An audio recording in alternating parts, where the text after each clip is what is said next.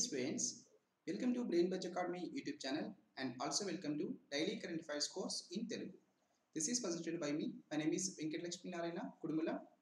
ఈ క్లాస్లో మనం జనవరి 30వ తేదీకి సంబంధించినటువంటి కరెంట్ అఫైర్స్ గురించి డిస్కస్ చేసుకుందాం. సో తప్పకుండా ఈ క్లాసెస్ మీరు రెగ్యులర్గా పొందాలంటే మన brainbuzzacademy.com వెబ్సైట్ని విజిట్ చేయండి. అలాగే మన BrainBuzz Academy యూట్యూబ్ ఛానల్ని సబ్స్క్రైబ్ చేయండి. అలాగే ప్రజెంట్ నేను Unacademy ప్లస్లో కూడా టీచ్ చేయడం జరుగుతుంది. సో Unacademy ప్లస్లో నా క్లాసెస్ కానీ ఇతర టాప్ ఎడ్యుకేటర్స్ క్లాసెస్ కానీ మీరు ఫాలో అవ్వాలనుకుంటే please use this referral code Kudumula live. So Kudumula live అనేటువంటి రెఫరల్ కోడ్ యూస్ చేస్తే మీకు ఎక్స్ట్రాగా ఈ Unacademy ప్లస్ ప్యాకేజ్ మీద 10% ఇన్స్టాంట్ డిస్కౌంట్ రావడం జరుగుతుంది. అలాగే Unacademy APPSC TSPSC YouTube channel ఉంటుంది. సో దాంట్లో నేను ఎవ్రీడే 12:30 PM లైవ్లో ఈ విధంగా కరెంట్ అఫైర్స్ క్లాసెస్ అందించడం జరుగుతుందండి. సో ఈ క్లాసెస్ మీకు వితిన్ 15 to 17 మినిట్స్లోనే ఈ క్లాసెస్ అనేవి ఉంటాయి. సో చాలా క్విక్గా మీరు రివిజన్ చేసుకోవచ్చు. So please follow that classes also most important. So మీకు ఈ క్లాసెస్ చూసిన తర్వాత మళ్ళీ ఆ క్లాసెస్ చూస్తే ఒకసారి రివిజన్ లాగా కూడా చాలా యూజ్ అవుతుంది. Right guys, very good morning all of you, very good morning.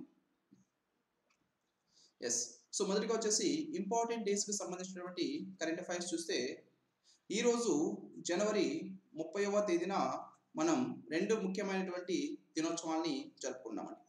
So ఒకటి వచ్చేసి ముఖ్యంగా జనవరి 30వ తేదీన మన భారతదేశంలో ప్రతి సంవత్సరం కూడా అమరవీరుల సంస్మరణ దినోత్సవాన్ని జరుపుకుంటున్నాం.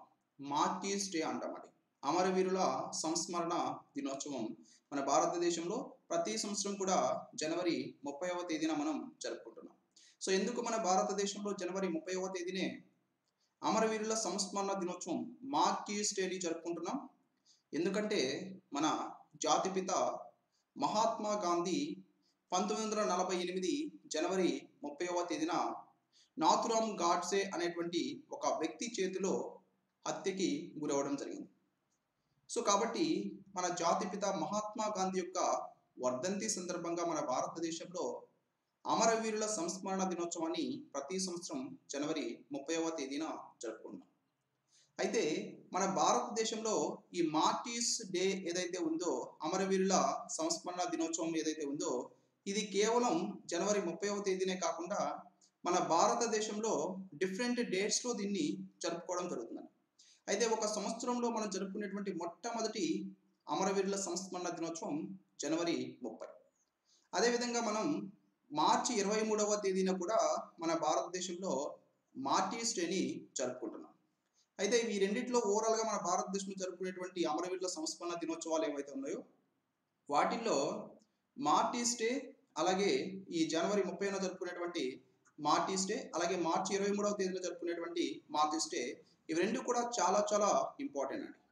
సో ఈ క్లాస్లో ముఖ్యంగా ఈ జనవరి 30 యొక్క ప్రాముఖ్యత ఏమిటి అండ్ జనవరి 23 యొక్క ప్రాముఖ్యత ఏంటి, ఈ రెండు తేదీల్లో మనం ఎందుకు ఈ అమరవీరుల సంస్మరణ దినోత్సవాన్ని ముఖ్యంగా జరుపుకుంటున్నాం అనేది క్లియర్గా చూద్దాం.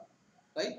సో మొదటిగా వచ్చేసి మనం ప్రతి సంవత్సరం కూడా మన భారతదేశంలో జనవరి 30వ తేదీన అమరవీరుల సంస్మరణ దినోత్సవం, ఇంగ్లీష్లో మార్టీర్స్ డే అంటాం, అలాగే షహీద్ దివాస్ అని కూడా దీన్ని పిలవడం జరుగుతుంది. సో దీన్ని మనం జరుపుకుంటున్నాం. సో ఎందుకు దీన్ని జరుపుకుంటున్నాం?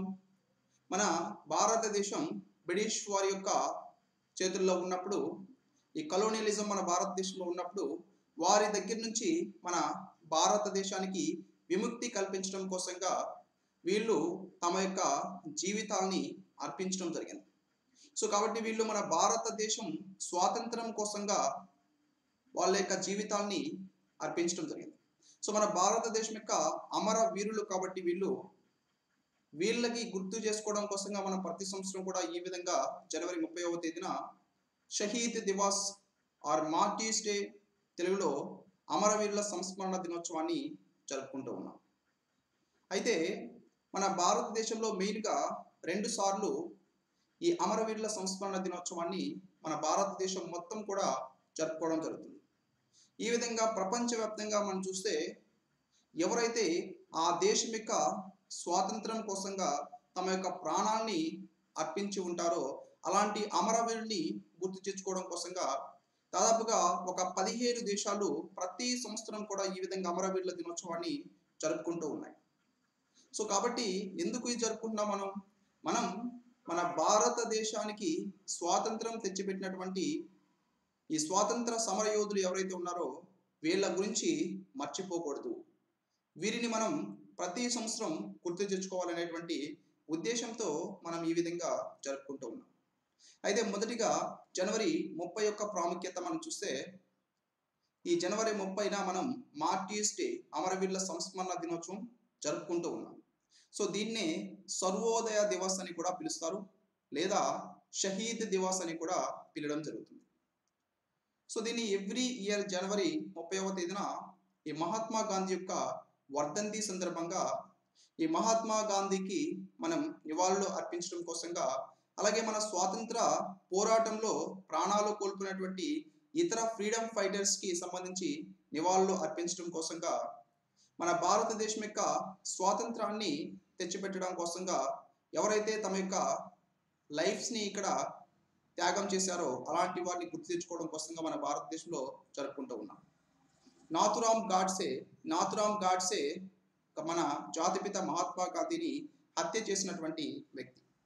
సో అయితే ఇతను తన యొక్క హత్యకి సంబంధించి తనని తాను సమర్థించుకోవడం జరిగిందండి. సో ఏమని సమర్థించుకున్నాడంటే, మన భారతదేశం 2 ముక్కలుగా విడిపోవడానికి, అలాగే మన భారతదేశంలో కమ్యూనల్ క్లాషెస్ రావడానికి కారకుడు గాంధీజీ. సో గాంధీజీని నేను చంపడంలో నేను ఏ విధమైనటువంటి గిల్టీగా కూడా ఇక్కడ ఫీల్ అవ్వట్లేదని చెప్పేసి నాథురామ్ గాడ్సే అతన్ని సమర్థించుకోవడం జరిగింది. సో అయితే 8th నవంబర్న నాథురామ్ గాడ్సేని ఉరితీయడం జరిగింది. సో 30th జనవరి మన జాతిపిత మహాత్మా గాంధీ యొక్క వర్ధంతి. సో ఆ సందర్భంగా మన భారత ప్రభుత్వం భారతదేశంలో Shaheed Diwas are martyrs day, తెలుగులో అమరవీరుల సంస్మరణ దినోత్సవాన్ని జరుపుకోవాలని చెప్పేసి ప్రకటించడం జరిగింది. అదేవిధంగా మార్చి 23వ తేదీన కూడా మన భారతదేశంలో మార్టీర్స్ డే జరుపుకున్నాం. ఎందుకు మార్చి 23వ తేదీన జరుపుకున్నాం? సో ఇదే విధంగా ఈ బ్రిటిష్ వారు మన భారతదేశాన్ని పరిపాలిస్తున్నప్పుడు మన భారతదేశం యొక్క స్వాతంత్ర ఉద్యమంలో తమ యొక్క ప్రాణాలు కోల్పోయినటువంటి 3 youngest leaders, Bhagat Singh, Sivaram Rajguru and Sukhdev Thapar. So వీళ్ళ 3 యొక్క డెత్ మార్చి 23వ తేదీన జరిగిందండి. భగత్ సింగ్, శివరాం రాజ్గురు అండ్ సుఖ్దేవ్ థాపర్ వీళ్ళ 3ని కూడా బ్రిటిష్ వారు మార్చి 23వ తేదీన ఉరి తీయడం జరిగింది. సో కాబట్టి వీళ్ళు యాక్చువల్గా మహాత్మా గాంధీ తీసుకుంటే, మహాత్మా గాంధీ అహింసాయుతంగా పోరాడినటువంటి వ్యక్తి. భగత్ సింగ్, శివరాం రాజ్గురు, సుఖ్దేవ్ థాపర్ వీళ్ళు వచ్చేసి హింసాయుతంగా పోరాడినటువంటి వ్యక్తులు. సో నో డౌట్ వీళ్ళు కూడా మన భారతదేశానికి బ్రిటిష్ వారి దగ్గర నుంచి విముక్తి కల్పించాలనేటువంటి ఉద్దేశంతో పోరాడినటువంటి నాయకులు. వీళ్ళు కూడా అమరవీరులు.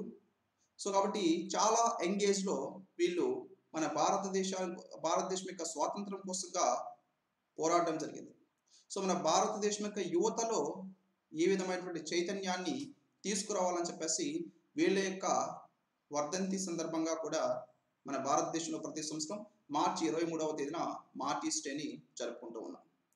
సో కాబట్టి మన భారతదేశంలో మొట్టమొదటిసారిగా జరుపుకునేటువంటి మార్టీర్స్ డే జనవరి 30 మహాత్మా గాంధీ యొక్క వర్ధంతి. తర్వాత మార్చి 23వ తేదీన భగత్ సింగ్, శివరాం రాజ్గురు, సుఖ్దేవ్ థాపర్ వీళ్ళ యొక్క వర్ధంతి సందర్భంగా మనం జరుపుకుంటూ ఉన్నాం. సో ఈ 2 కూడా మన భారతదేశంలో జరుపుకునేటువంటి చాలా ముఖ్యమైనటువంటి మార్టీర్స్ డేస్ అండి. Okay, so please remember both are very very important. అలాగే ప్రతి సంవత్సరం ప్రపంచవ్యాప్తంగా జనవరి 30వ తేదీన కుష్టు వ్యాధి నివారణ దినోత్సవాన్ని జరుపుకున్నాం. కుష్టు వ్యాధి, లెప్రోసీ అంటాం, వరల్డ్ లెప్రోసీ డే. కుష్టు వ్యాధి అనేది ముఖ్యంగా నాడీ వ్యవస్థకి రావడం జరుగుతుంది. సో నాడీ వ్యవస్థకి ఇది వస్తే ఇది ముఖ్యంగా చేతులకి కానీ, కాళ్ళకి, ముఖానికి వీటన్నిటి కూడా దీర్ఘకాలికంగా ఉండేటువంటి ఒక అంటువ్యాధి కుష్టు వ్యాధి. సో ఈ కుష్టు వ్యాధిగ్రస్తులు ఎవరైతే ఉంటారో వీళ్ళ మీద మన జాతిపిత మహాత్మా గాంధీ చాలా సానుభూతి చూపించడం జరిగింది. సో కాబట్టి ఈయన యొక్క వర్ధంతి రోజునే ప్రపంచంలో కుష్టు వ్యాధి నివారణ దినోత్సవాన్ని జరుపుకోవాలని చెప్పేసి నిర్ణయించారు. సో కాబట్టి మహాత్మా గాంధీ యొక్క వర్ధంతి రోజునే ప్రతి సంవత్సరం కూడా జనవరి 30వ తేదీన కుష్టు వ్యాధి నివారణ దినోత్సవాన్ని జరుపుకుంటూ ఉన్నాం. కుష్టు వ్యాధి నివారణ దినోత్సవం ఎవరి యొక్క వర్ధంతి సందర్భంగా జరుపుకుంటున్నాం? మహాత్మా గాంధీ యొక్క వర్ధంతి సందర్భంగా జరుపుకుంటూ ఉన్నాం. సో ఈ 2 డేస్ కూడా మనకి చాలా చాలా ఇంపార్టెంట్ డేస్. సో నెక్స్ట్ జాతీయ అంశాలకి సంబంధించినటువంటి కరెంట్ అఫైర్స్ కనుక మనం చూసినట్లయితే వైద్యపరమైన గర్భ విచ్ఛిత్తి చట్టానికి సవరణలు చేయాలని చెప్పేసి మన కేంద్ర ప్రభుత్వం నిర్ణయించడం జరిగింది.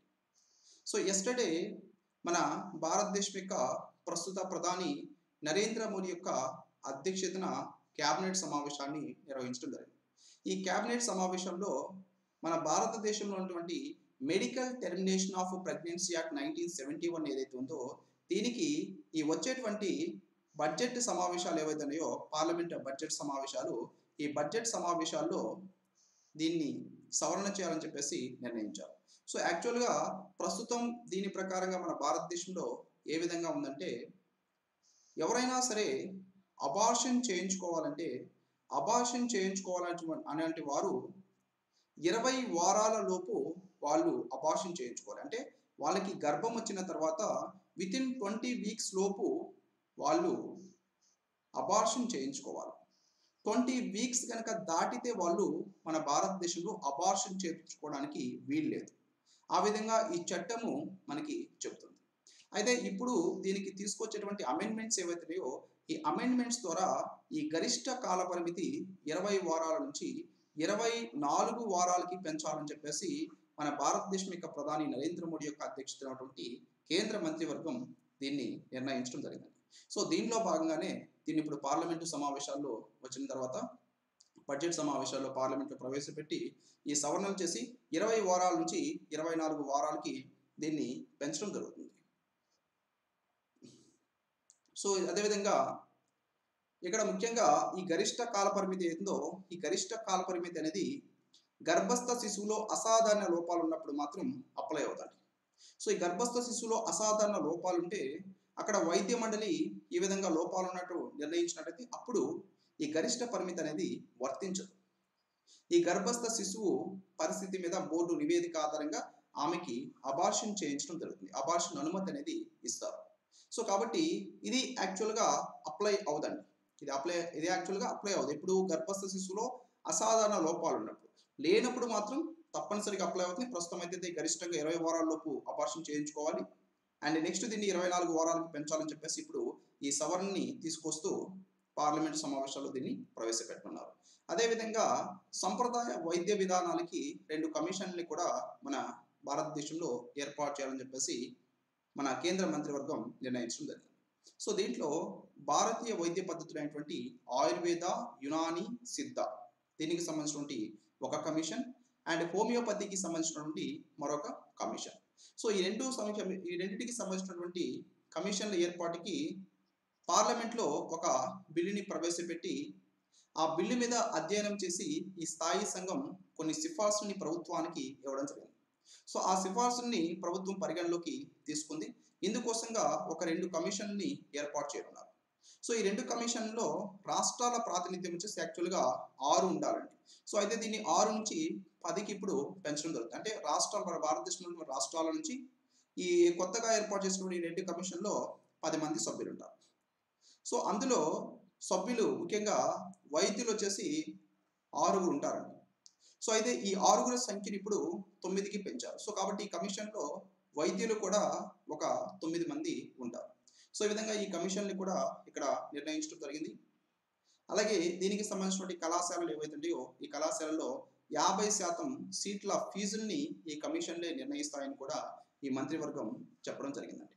అలాగే దీనితో పాటుగా ఈ మంత్రివర్గ సమావేశంలోకి తీసుకున్నటువంటి కొన్ని కీలక నిర్ణయాలు కనుక మనం చూసినట్లయితే ఓడరేవుల్లోని 18,000 మంది ఉద్యోగులకి ఉత్పాదకత ఆధారిత బోనస్ ఇవ్వాలని చెప్పేసి నిర్ణయించారండి.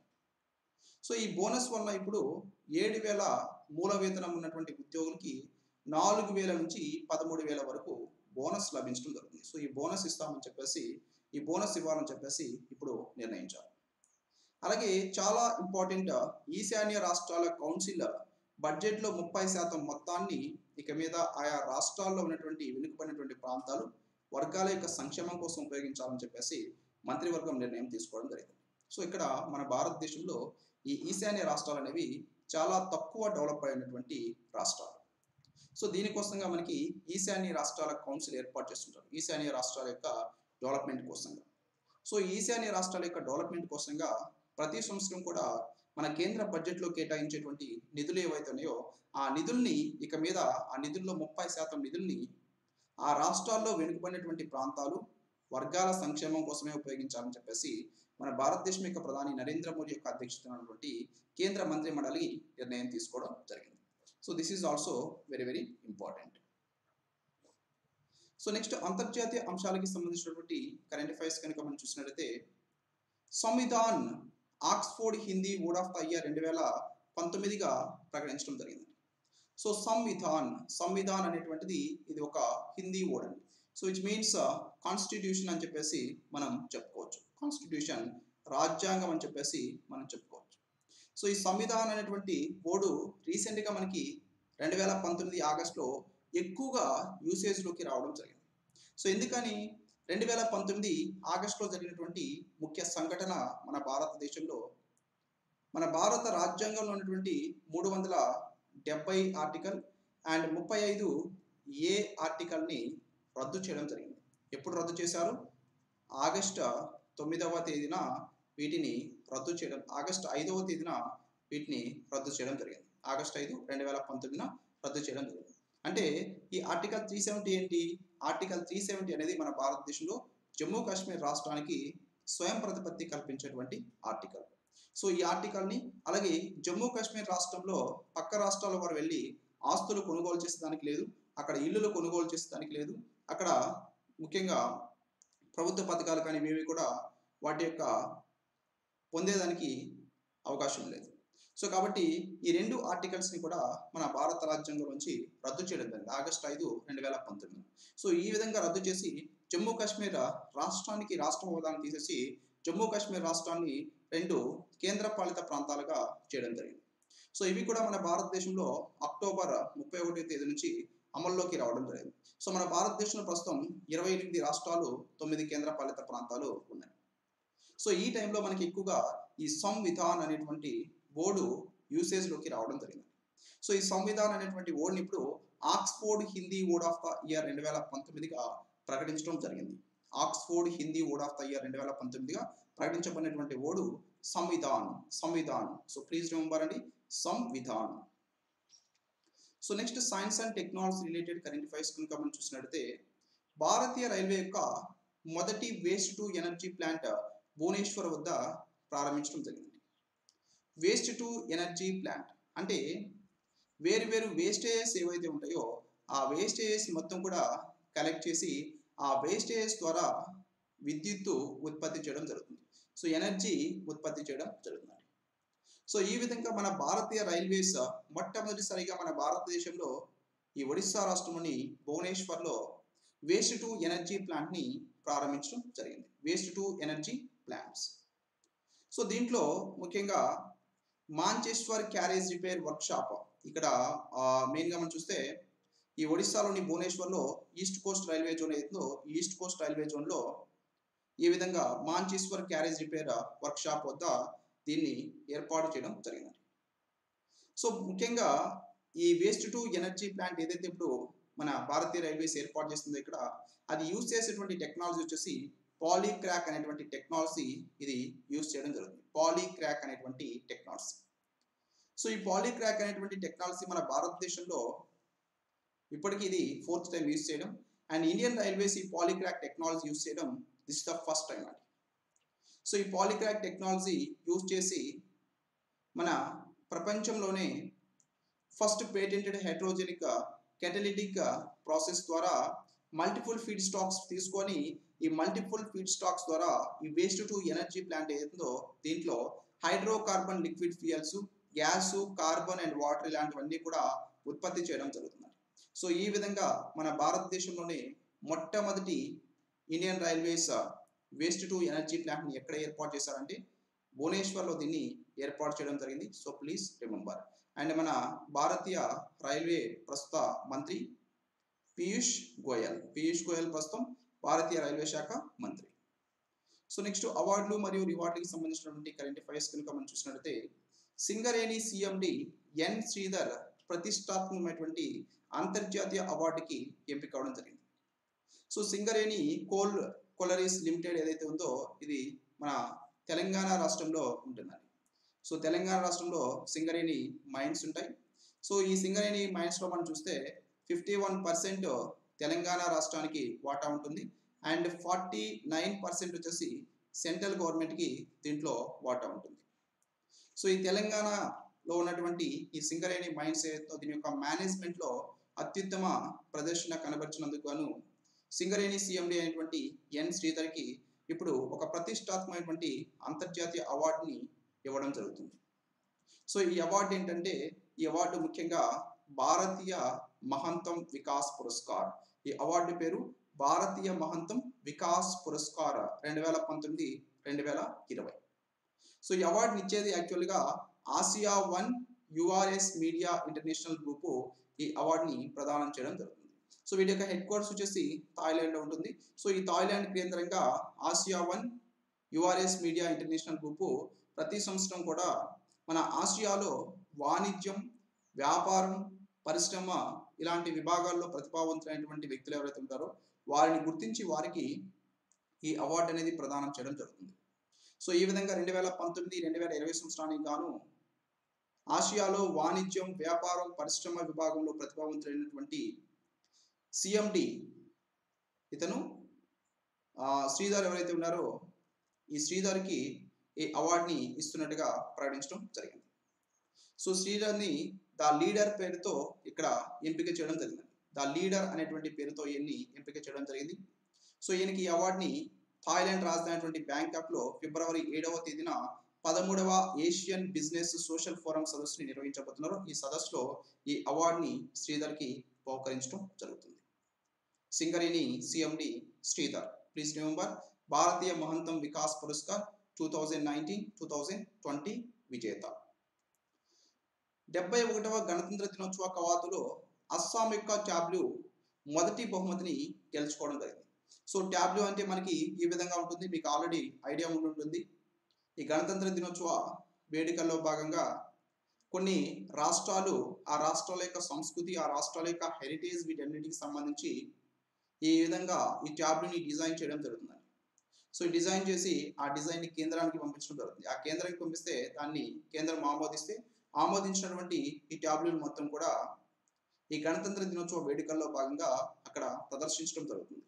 సో ఈ విధంగా మనం చూస్తే తెలంగాణ రాష్ట్రం నుంచి కూడా ఈ ట్యాబ్లు మొట్టమొదటిసారిగా దీనికి ఎంపిక అవడం జరిగింది. అయితే ఈ 71వ గణతంత్ర దినోత్సవ కవాతులో అస్సాం రాష్ట్రానికి చెందినటువంటి ట్యాబ్లు, ఇది మొత్తం కూడా అస్సాం రాష్ట్రానికి చెందినటువంటి ట్యాబ్లు అండి.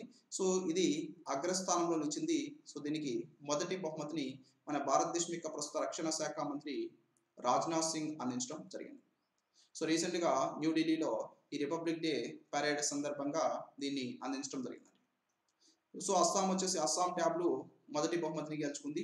దీని తరువాత ఒడిస్సాకు చెందినటువంటి ట్యాబ్లు 2వ బహుమతిని అండ్ ఉత్తరప్రదేశ్కి చెందినటువంటి ట్యాబ్లు 3వ బహుమతిని గెలుచుకోవడం జరిగిందండి. సో ఈ ఒడిస్సాకి చెందినటువంటి ట్యాబ్లు ఏదో ఇది మొత్తం portrait the unique craftsmanship and culture of the state has been chosen the best tableau. So ఇక్కడ ఇది ఒడిస్సా రాష్ట్రానికి చెందినటువంటి ఈ క్రాఫ్ట్మ్యాన్షిప్ కానీ అండ్ ఒడిస్సా రాష్ట్రం యొక్క వీళ్ళ యొక్క కల్చర్ కానీ వీటన్నిటిని కూడా మనకి ఈ విధంగా క్లియర్గా ఈ ట్యాబ్లెట్లో చూపించడం జరిగింది, రైట్. సో ఇది క్రాఫ్ట్మ్యాన్షిప్. సో ఈ విధంగా టోటల్ వీళ్ళ యొక్క కల్చర్ కానీ సో ఇవి మొత్తం కూడా వీళ్ళు తయారు చేసినటువంటి వస్తువులు, సో వీటన్నిటిని కూడా మనం ఇక్కడ క్లియర్గా చూపించడం జరిగింది. సో కాబట్టి ఇది మొదటి బహుమతిని పొందడం జరిగింది. తర్వాత 2వ బహుమతి ఒడిస్సా రాష్ట్రానికి చెందినటువంటి ట్యాబ్లు 2nd పొజిషన్లో నిలిచింది. సో ఈ ఒడిషా ట్యాబ్లో వచ్చేసి లార్డ్ లింగరాజ రుకున రథయాత్రని వీళ్ళు ఈ ట్యాబ్లలో చూపించడం జరిగింది. సో కాబట్టి దీనికి 2వ అవార్డు రావడం జరిగింది. సో తర్వాత ఉత్తరప్రదేశ్కి చెందినటువంటి కల్చరల్ అండ్ రిలీజియస్ హెరిటేజ్తో ఈ ఉత్తరప్రదేశ్ రాష్ట్ర ప్రభుత్వం ఒక ట్యాబ్ని ప్రదర్శించింది. సో దీనికి 3వ అవార్డు వచ్చింది. ఇవి రాష్ట్రాలకి ఈ మూడింటికి కూడా ఈ అవార్డులు అనేది ఇవ్వడం జరిగింది. అదేవిధంగా national disaster relief force and Jal Shakti machine ఈ రెండింటికి కూడా అవార్డులు ప్రదానం చేయడం జరిగింది. సో ఈ రెండింటికి మినిస్ట్రీస్ అండ్ డిపార్ట్మెంట్స్ కేటగిరీలో బెస్ట్ మినిస్ట్రీస్ అండ్ డిపార్ట్మెంట్స్గా ఈ రిపబ్లిక్ డే పరేడ్ 2020 కార్యక్రమం ఏదో దీంట్లో national disaster relief ఫోర్స్కి and Jal శక్తి మిషన్కి ఈ అవార్డుని ప్రదానం చేయడం జరిగింది. అలాగే సెంట్రల్ పబ్లిక్ వర్క్స్ డిపార్ట్మెంట్స్కి వచ్చేసి స్పెషల్ ప్రైజ్ని ఇక్కడ ప్రదానం చేయడం జరిగింది. సో ఈ సెంట్రల్ పబ్లిక్ వర్క్స్ డిపార్ట్మెంట్ వచ్చేసి కాశ్మీర్ సే కన్యాకుమారి అనేటువంటి ఒక థీమ్ తీసుకొని దాంతో ఇక్కడ ట్యాబ్లు ప్రదర్శించడం జరిగింది. సో కాబట్టి సెంట్రల్ పబ్లిక్ వర్క్స్ డిపార్ట్మెంట్కి ఒక స్పెషల్ ప్రైజ్ని ఇక్కడ ప్రదానం చేయడం జరిగింది. సో ఇవన్నీ కూడా మన రిపబ్లిక్ డే పరేడ్లో భాగంగా అందించినటువంటి అవార్డ్స్. Please remember. నెక్స్ట్ క్రీడలకి సంబంధించినటువంటి కరెంట్ అఫైర్స్ కనుక మనం చూస్తే ఏసీఎన్ఈ లీగ్లో నీరజ్కి అగ్రస్థానం. సో నీరజ్ చోప్రా మన భారతదేశానికి చెందినటువంటి ప్రముఖ అథ్లెట్, భారతదేశానికి చెందినటువంటి ప్రముఖ జావెలిన్ థ్రోవర్. సో రీసెంట్గా మనం చూస్తే దక్షిణాఫ్రికా దేశంలోని పోచెఫ్స్ట్రూమ్లో ఏసీఎన్ఈ లీగ్ని నిర్వహించడం జరిగింది. సో ఏసీఎన్ఈ లీగ్ అనేది ఇది జావెలిన్ త్రో లీగ్, అథ్లెట్కి సంబంధించినటువంటిది. సో దీంట్లో జావెలిన్ త్రోలో యాక్చువల్లీ ఇది అథ్లెట్ లీగ్ అండి. సో దీంట్లో జావెలిన్ త్రోలో వచ్చేసి మన భారతదేశానికి చెందినటువంటి ప్రముఖ జావెలిన్ త్రోవర్ నీరజ్ చోప్రా అగ్రస్థానంలో నిలవడం జరిగింది. సో దీనితో ఈయన 2020వ సంవత్సరంలో టోక్యోలో నిర్వహించబోతున్నటువంటి ఒలింపిక్స్ ఏవైతున్నాయో ఈ టోక్యో ఒలింపిక్స్కి ఇప్పుడు అర్హత సాధించడం జరిగింది. టోక్యో ఒలింపిక్స్కి ఈయన అర్హత సాధించడం జరిగింది. సో నెక్స్ట్ వచ్చేసి తెలంగాణ రాష్ట్రానికి సంబంధించినటువంటి కరెంట్ అఫైర్స్ కనుక మనం చూసినట్లయితే Telangana academy for skill and knowledge సెంటర్కి Cisco premier academy support centre award లభించడం జరిగింది. సో టాస్క్ అంటామండి, Telangana academy for skill and knowledge. ఈ టాస్క్కి 2019వ సంవత్సరానికి గాను సిస్కో అవార్డుని ఇటీవల ప్రదానం చేయడం జరిగింది. సో ఏం చేస్తుంది ఈ టాస్క్ అనేది?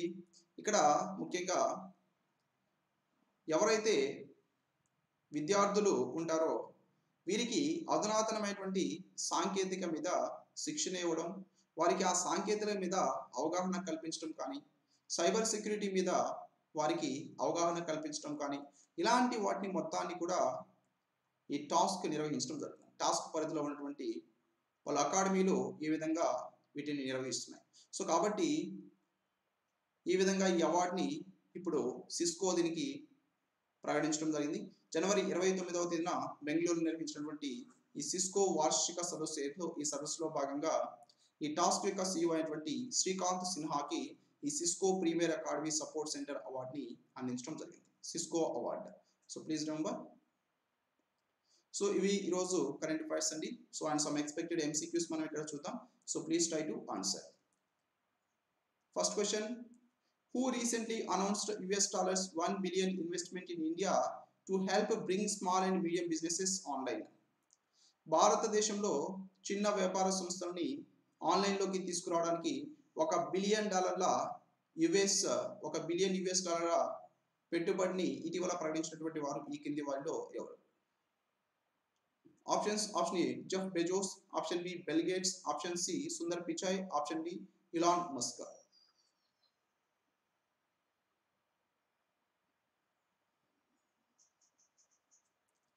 Excellent. So here absolutely option A is the right answer అండి. సో జెఫ్ బెజోస్ ఇతను ప్రముఖ ఈ-కామర్స్ సంస్థ అమెజాన్ యొక్క ఫౌండర్ మరియు అమెజాన్ యొక్క ప్రస్తుత CEO. సో ఈ అమెజాన్ రీసెంట్గా ప్రకటించడం జరిగింది మన భారతదేశంలో స్మాల్ అండ్ మీడియం బిజినెసెస్ ఏవైతే వీటన్నిటిని కూడా ఆన్లైన్లోకి తీసుకురావడానికి $1 బిలియన్ ఇన్వెస్ట్మెంట్ చేస్తున్నట్టుగా ప్రకటించడం జరిగింది. $1 బిలియన్ అంటే దాదాపుగా మన భారతీయ కరెన్సీలో మోర్ దెన్ 7,000 crore రూపీస్ అండి. సో ఈ విధంగా వీటిని మన భారతదేశంలో ఇన్వెస్ట్మెంట్ చేస్తున్నట్టుగా ప్రకటించడం జరిగింది. So here absolutely option A is the right answer. Next, who has been conferred with the 29th Saraswati Samman award? 29వ Saraswati Samman award విజేతగా ఈ కింది వారిలో ఎవరు నిలిచారు? Options: option A Govind మాల్హి, option B Kirat Bhavani, option C Ram కుంజ్వానీ, option D వాస్తేవ్ మోహి. Most important question, 29 Saraswati Samman award విజేత.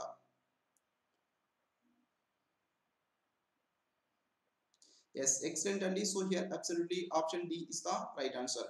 వాస్తేవ్ మోహి ఇతను వచ్చేసి సింధీ రచయిత అండి. సింధీ రచయిత వాస్తేవ్ మోహి సింధీ రచయిత. ఈయన 2020 సంవత్సరానికి గాను 2019 గాను 29th సరస్వతి సమాన్ అవార్డు విజేతగా నిలవడం జరిగింది. అండ్ ఇతని యొక్క షార్ట్ స్టోరీస్ కలెక్షన్ వచ్చేసి చెక్ బుక్ అండి. సో ఈ చెక్ బుక్ అనేటువంటి షార్ట్ స్టోరీస్ కలెక్షన్కి ఈయన 29వ సరస్వతి సమ్మాన్ అవార్డుని గెలుచుకోవడం జరిగింది. Right. So here absolutely option D is the right answer. ఇతను సింధీ రైటర్ అండి. Sindhi writer Vasudev మోహి. Who won the 2019 International Cricket Council's Cricketer of the Year Award? 2019 సంవత్సరానికి గాను అంతర్జాతీయ క్రికెట్ సంస్థ క్రికెటర్ ఆఫ్ ద ఇయర్ అవార్డుని ఈ కింది వారిలో ఎవరు గెలుచుకున్నారు? Options: option A Virat Kohli, option B Ben Stokes, option C Rohit Sharma, option D Pat Cummins.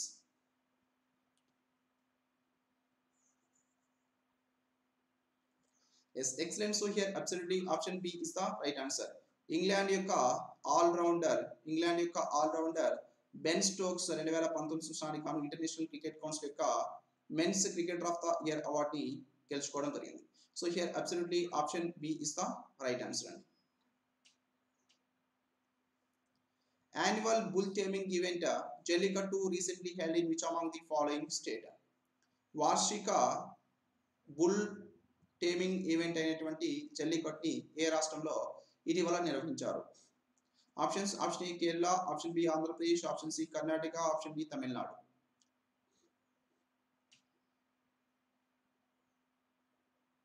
Yes, annual bull taming event జల్లికట్టుని ప్రతి సంవత్సరం కూడా పొంగల్ సందర్భంగా తమిళనాడు రాష్ట్రంలో నిర్వహించడం జరుగుతుంది. సో రీసెంట్గా జనవరి 16వ తేదీన ఈ పొంగల్ సందర్భంగా జల్లికట్టుని తమిళనాడు రాష్ట్రంలోని మదురైలో నిర్వహించడం జరిగిందండి. So here absolutely option D is the right answer. Dmitry Medvedev, who recently resigned, was the Prime Minister of which among the following country? ఇటీవల తన యొక్క ప్రధానమంత్రికి పదవికి రాజీనామా చేసినటువంటి డిమిట్రీ మెద్వెదేవ్ ఈ కింది వాటిలో ఏ దేశం యొక్క ప్రధాని? Options: option A Kazakhstan, option B Mongolia, option C Russia, option D north Macedonia.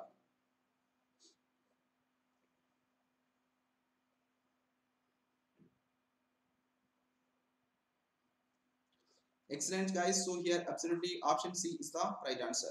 So recently గా మనం చూస్తే ఈ రష్యా దేశం యొక్క ప్రెసిడెంట్ వ్లాదిమిర్ పుతిన్, ఈ వ్లాదిమిర్ పుతిన్ రష్యా దేశం యొక్క రాజ్యాంగంలో కొన్ని సంస్కరణలు తీసుకొస్తున్నట్టుగా ప్రకటించడం జరిగింది. సో ఈ విధంగా ఇతను రష్యా దేశం యొక్క రాజ్యాంగంలో సంస్కరణలు తీసుకొస్తున్నామని చెప్పేసి ప్రకటించడం వల్ల ఈ రష్యా దేశం యొక్క గవర్నమెంట్ ఇంక్లూడింగ్ రష్యా దేశం యొక్క ప్రధాని డిమిట్రీ మెద్వెదేవ్ తన యొక్క పదవికి రాజీనామా చేయడం జరిగింది. సో కాబట్టి రష్యా దేశం యొక్క ప్రధాని పదవికి ఇటీవల రాజీనామా చేసినటువంటి వ్యక్తి Dmitry Medvedev. So here absolutely option C is the right answer అండి. Right. So recently proposed by president Vladimir Putin. Right. So దీంట్లో కాన్స్టిట్యూషనల్ ఓవర్హాల్ ప్రపోజ్ చేయడం జరిగిందండి. సో మెద్వెదేవ్ దీనికోసంగా తన యొక్క పదవికి రాజీనామా చేయడం జరిగింది. What is India's rank in the హెన్లీ passport index 2020? హెన్లీ passport index 2020లో భారతదేశం యొక్క స్థానం ఎంత? Most important question.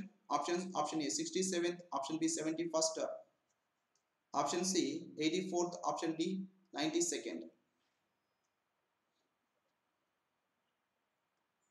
Yes, absolutely perfect. 84th position. హెన్లీ passport index 2020లో మన భారతదేశం యొక్క స్థానం 84th ప్లేస్ అండి. అలాగే అగ్రస్థానంలో నిలిచినటువంటి దేశం వచ్చేసి జపాన్. సో మన భారతదేశంలో మన ప్రపంచంలో స్ట్రాంగెస్ట్ పాస్పోర్ట్ ఏంటంటే జపాన్ దేశం యొక్క పాస్పోర్ట్. సో ఈ జపాన్ దేశం యొక్క పాస్పోర్ట్ ఉంటే చాలు ఒక 191 దేశాలకి మన ప్రపంచవ్యాప్తంగా మనం ట్రావెల్ చేయొచ్చు వితౌట్ వీసా. సో కాబట్టి మోస్ట్ స్ట్రాంగెస్ట్ పాస్పోర్ట్ వచ్చేసి జపాన్ దేశం యొక్క పాస్పోర్ట్. మన భారతదేశం యొక్క పాస్పోర్ట్ వచ్చేసి 84th పాస్పోర్ట్ అండి. అండ్ లాస్ట్ వచ్చేసి Afghanistan. Excellent. Right. So here absolutely option C is the right answer. So ఈ డేటాని హెన్లీ అండ్ పార్ట్నర్స్ అనేటువంటి సంస్థ ప్రతి సంవత్సరం కూడా విడుదల చేయడం జరుగుతుంది. దేని బేస్డ్ మీద? ఇంటర్నేషనల్ ఎయిర్ ట్రాన్స్పోర్ట్ అసోసియేషన్ యొక్క డేటా ప్రకారంగా ఇది ఈ విధంగా ర్యాంకులు ఇవ్వడం జరుగుతుంది. సో 84th పొజిషన్ మన భారతదేశం యొక్క స్థానం. Right guys. సో ఇవి ఈరోజు కరెంట్ అఫైర్స్. సో తప్పకుండా ఈ వీడియో మీకు నచ్చినట్లయితే లైక్ చేయండి and please share this video with our friends guys and also subscribe our YouTube channel BrainBuzz academy YouTube channel. అలాగే మనకి ఎవ్రీడే నోటిఫికేషన్స్ ఏవైతే వస్తున్నాయో వేరే వేరే జాబ్స్కి సంబంధించి అవి కానీ అండ్ సిలబస్ అనాలిసిస్ కానీ వీటి కోసంగా మనం BrainBuzz అకాడమీ నోటిఫికేషన్స్ అనేటువంటి ఒక ఛానల్ స్టార్ట్ చేయడం జరిగింది. BrainBuzz academy notifications. దీంట్లో ప్రతిరోజు కూడా మీకు ఇకపైన ఏదైనా కొత్త నోటిఫికేషన్స్ వస్తే ఆ నోటిఫికేషన్స్ ఎక్స్ప్లెయిన్ చేయడం జరుగుతుంది. అండ్ వాటికి ప్రిపరేషన్ ఏ విధంగా మనం చేయాలనేది కానీ, ఆ ప్రిపరేషన్ ప్లాన్ కానీ, అండ్ ఓవరాల్గా సిలబస్ కానీ వీటన్నిటిని కూడా మీకు ఇక్కడ ఎక్స్ప్లెయిన్ చేయడం జరుగుతుంది. So please follow that channel also. Please subscribe that channel, BrainBuzz Academy notifications. And please join with me at 12:30 p.m. in Unacademy APPSC TSPSC YouTube channel. So అక్కడ మనం ఇంకా షార్ట్ ఫార్మేట్లో 15 to 17 minutes లో ఈ total current affairs discuss చేసుకోవడం జరుగుతుంది. Right guys, thank you very much. Thank you guys.